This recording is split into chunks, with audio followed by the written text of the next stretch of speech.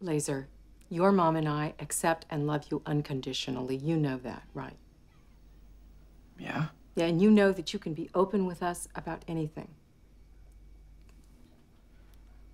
Yeah, I know. Okay. Laser, do you want to talk to us about anything? Like what? Just anything, you know, anything on your mind. Well, there is something, but it's more of a question, though. That's okay. We won't judge you. Why do you guys watch gay man porn?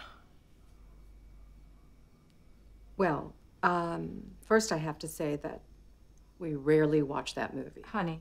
And second, I really don't appreciate you snooping around our room, okay? Was that Clay's idea? No. Wait a minute. I have to say again, I don't like him. I know. Okay, he seems unstable. Honey, that's not what he asked.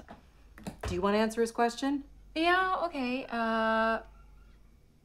Well, sweetie, you know, human sexuality is complicated, and sometimes desire can be, you know, counterintuitive. You know, for example, because women's sexual responsiveness is internalized. Sometimes it's exciting for us to see responsiveness externalized, like with a penis. Wouldn't you guys just rather watch girls doing it, though? Well, you would think that. But usually in these movies, they hire two straight women to pretend, and the inauthenticity is just Whoa, that's unbearable. enough. Laser, your mom and I sense that there's some other stuff going on in your life. We just want to be let in. What do you mean? Are you having a relationship with someone? You can tell us, honey. We would understand and support you. Look, I only met him once.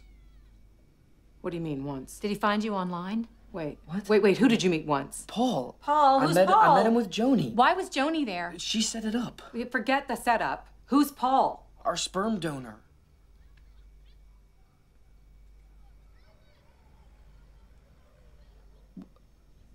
Did you guys think I was gay?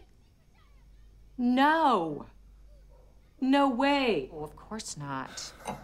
Yeah, I mean, we understand that you'd be curious about your biological father. I mean, it's completely natural.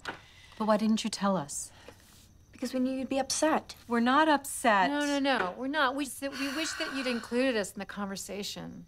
That's all, you know. But you met him, and that's cool. And now we can move on. Actually, I want to see him again. You do? You do? Yeah, I was gonna tell you. Whoa, no, okay? No way. No one's seeing anyone until we meet him.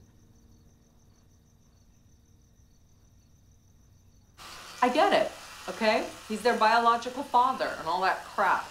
It still feels really like we're not enough or something, you know? Of course I know. I don't want to timeshare our kids with anyway. Especially when it's Joni's last summer at home. No way. Jesus. Jules, the plumber was just here. It's gross. Look, we have to be smart about this. You know, if we act like grubby bitches, we're just gonna make it worse.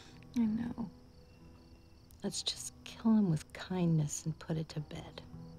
I'm with you, honey. We're gonna get through this, okay? I love you, chicken. I love